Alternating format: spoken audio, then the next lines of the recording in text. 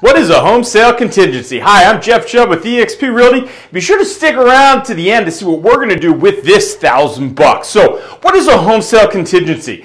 A home sale contingency is a clause in an offer that states that the execution of that said offer is only if the buyer's home goes under agreement and successfully closes. These contingencies oftentimes are used by buyers that are actually planning on using the proceeds in a house that they currently own in order to buy a new one. So, how does it work? It's important to remember that a home sale contingency can be structured in many different ways. But let's say a buyer needs to sell their house at, let's call it 123 Main Street. The home sale contingency will be in the offer that the buyer actually extends to the seller. The offer will be like any other offer within regards to price, deposits, inspections. The only difference is that the actual execution and closing on that property that they're extending the offer to is based on whether the buyer's home at 123 Main Street successfully goes under agreement and closes.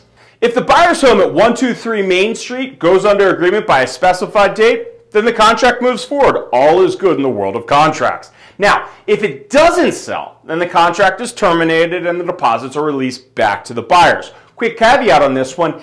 If the seller agrees to extend that home sale contingency, they have the right to do so if the buyer wants it. Now, if you couldn't tell, these clauses, they're really here to protect the buyer, not the seller. And they're only applicable to home buyers who want or need to sell a home before they buy a new one. There are two different types of home sale contingencies that are used at different times. These contingencies are the Sale and Settlement Contingency, and then there's just the Settlement Contingency. So, what's the difference between these two, and when is ultimately each one correctly used? If you're a buyer and your house has already gone under agreement, then you're just going to want to use the Settlement Contingency. Simply put, this is a contingency that protects the buyer should the sale of their house fall through for any reason. So, if the buyer's home at 123 Main Street closes by the specified date in the contract that we've given to the seller, great, all is good, it remains valid, perfect world.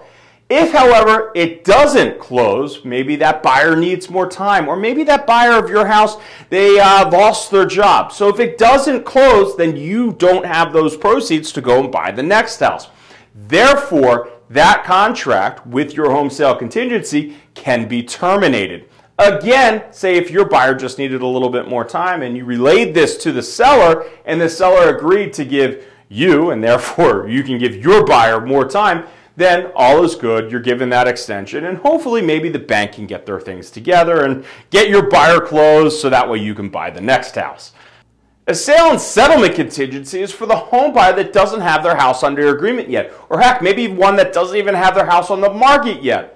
The offer will have a closing date that all parties have agreed to, and quite frankly, that all parties at this point are praying that they're going to be able to stick to and that the buyer's home will sell. Generally speaking, there are specific time frames built into this home sale contingency. As an example, a buyer might have maybe a month or even 2 weeks to secure a buyer for their house. Should they not be able to find someone to buy that house, then the seller ultimately has a right to either extend that time period or terminate the contract. If the contract's terminated, then the deposit is released back to the buyer. Now here's where we're going to get a little lost in the weeds. You may or may not have heard the term kickout clause being thrown out. This is a clause that essentially helps the seller mitigate some risk while putting a little pressure on the home buyer. How the kickout clause works is that the seller accepts the buyer's offer, but the seller has negotiated the right to continue to market the property looking for other suitable buyers.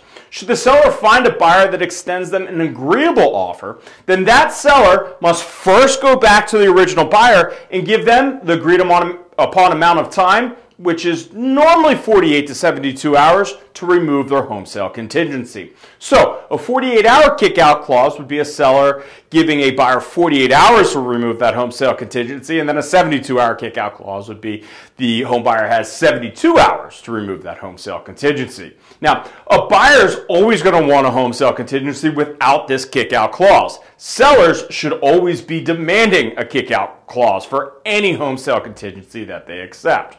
Now, those are the basics of home sale contingencies. In our next videos, we're going to break down the pros and cons of the home sale contingency from the buyer side and then also from the seller side.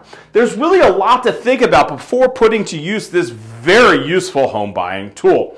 I'm Jeff Chubb with eXp Realty, and this $1,000, be sure to hit that subscribe button down below so that way once we hit 1,000 subscribers, we're going to give this $1,000 to the ASPCA. So drop a hammer on that subscribe button. Let's save some cats and dogs. Should you need me, you can get me at 617-480-2600 or by email at jeff@boston2.com. Until next time, thanks for watching.